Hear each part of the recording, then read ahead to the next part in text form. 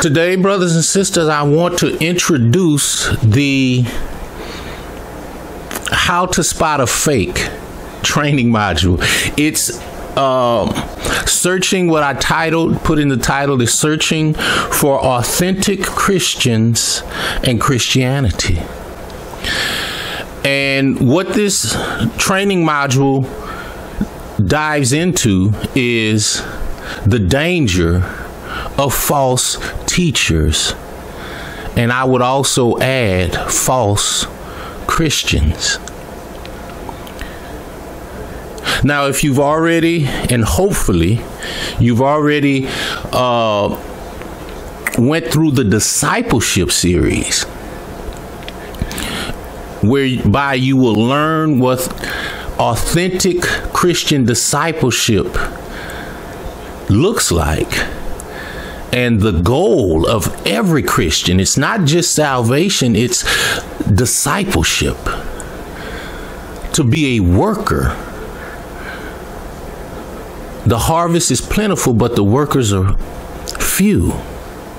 But what we get here in authentic Christianity and authentic Christians, if we go to 2 Peter chapter 2, the Apostle Peter begins in verse 1 of chapter 2 in 2 Peter, but there were also false prophets in Israel, just as there will be false teachers among you. They will cleverly teach destructive heresies and even deny the master who bought them. In this way, they will bring sudden destruction on themselves.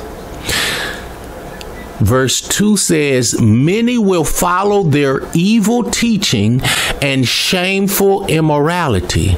And because of these teachers, these false teachers, the way of truth will be slandered.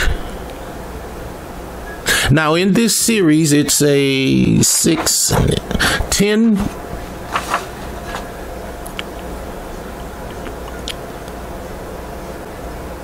video training series from various pastors, and it will go through 2 Peter 2, and it will also go into not just from the physical, a false teacher, but John addresses the spiritual in 1 John 4. And it's our job as Christians to discern, to develop a level of discernment, because it's not just the individual. When we look at the way John, the Apostle John puts it in 1 John 4, verse 1, it says, beloved, and he's talking to believers, beloved, do not believe every spirit, but test the spirits to see whether they are from God. For many false prophets have gone out into the world. Verse 2, by this you know the Spirit of God. Every spirit that confesses that Jesus Christ has come in the flesh is from God. And every spirit that does not confess Jesus is not from God. This is the spirit of the Antichrist, which you heard was coming and now is in the world already. Now, John was writing this letter to first century Christians. So from the first century to our century, almost 2,000 years later, the spirit of the Antichrist is in the world already. And so we have teachings on testing the spirits, how to test the spirits, what to look for. So in this module, which I titled How to Spot a Fake, this is going to raise a Christian's level of discernment up. It's going to sharpen your discernment. It's going to open your eyes so that you can see into the spiritual. You can peer into and be able to discern those who are operating in the Spirit of God and those who are operating in the spirit of the Antichrist. That's basically what John is saying here. He's giving you the glasses to peer into that spiritual realm, to develop your spiritual senses. So you not just look at the physical. Well, this individual is a false prophet, as we discussed in Peter, the immorality, the shamefulness of their teaching, the evilness. What he says in verse 2, many will follow their evil teaching and shameful immorality. And because of these teachers, the way of truth will be slandered. In their greed, verse 3, they will make up clever lies to get hold of your money. Oh. But God condemned them long ago, and their destruction will not be delayed. So the Apostle Peter addresses a more practical, that is just the individual. But when we get into John 1 John 4, John is telling us, hold on, there's a spirit behind and influencing the physical, influencing the individual. As Christians, we are to walk in the Holy Spirit. For if we're walking in the Spirit, we will not gratify the desires of the flesh. Well, these individuals, as we see in John, these false prophets, false teachers, and I would even add false Christians, unfortunately, are operating in another spirit, the spirit of the Antichrist. See, that takes you a little deeper when you look beyond the individual and see that they have covenant with the spirit of the Antichrist, that they are operating in conjunction with, in covenant with, not the Holy Spirit of God. Although they put on the robes and they have clever sermons,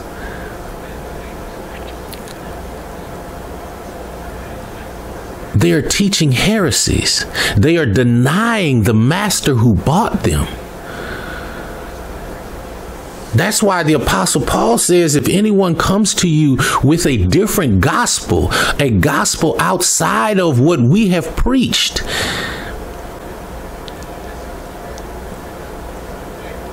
let them be accursed.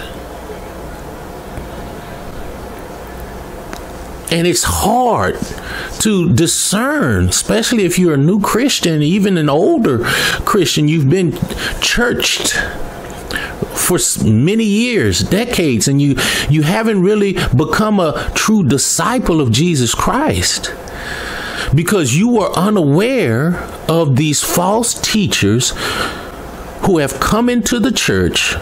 Even in the first century, the Apostle Peter says there were also false prophets in Israel when we were there in the first century. And they lead you astray. They're not pushing discipleship. They're not pushing authentic Christianity. And they deny the master who bought them. To do that, they may say Christ, they may say the gospel, but when they don't preach on sin, there are many churches and famous, very popular so-called Christian pastors who don't feel comfortable, their own words, preaching about sin. Preaching and teaching on sin. Well, if you don't preach on sin, then what does Christ have to do with what you're teaching? Because that's the master who bought them. The death on the cross has everything to do with the sins of this world.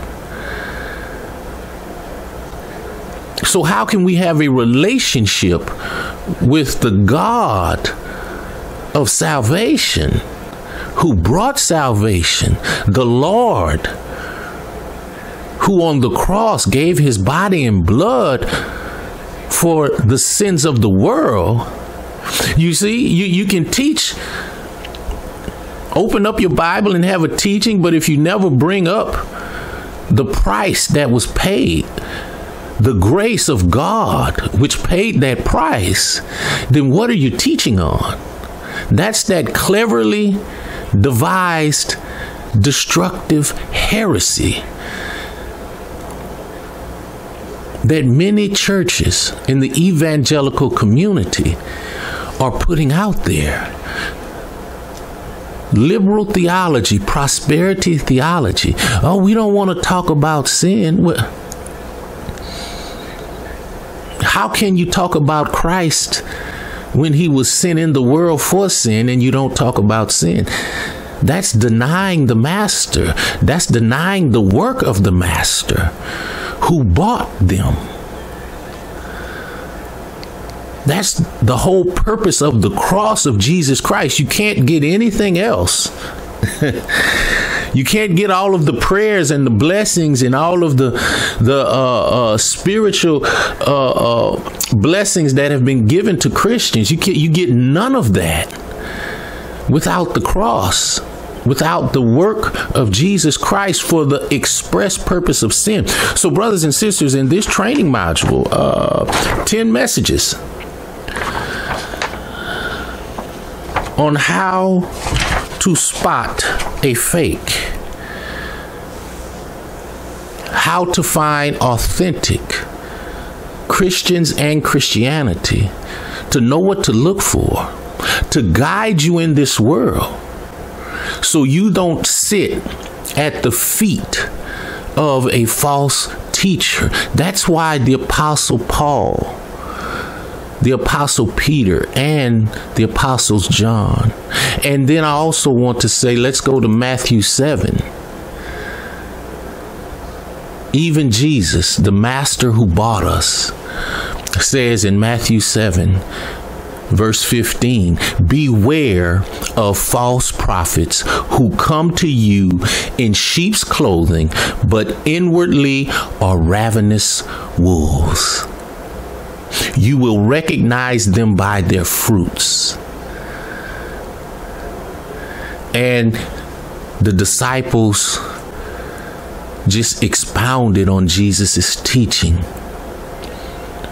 where Peter says they're immorality, their shameful immorality. They make up clever lies to get hold of your money. The way of truth will be slandered, just like today they say, well, Christians, all Christians are fake. They're hypocrites. When I try to talk to people about, I bring up Jesus and do some evangelism with my friends, they say, well, most Christians are hypocrites. Well,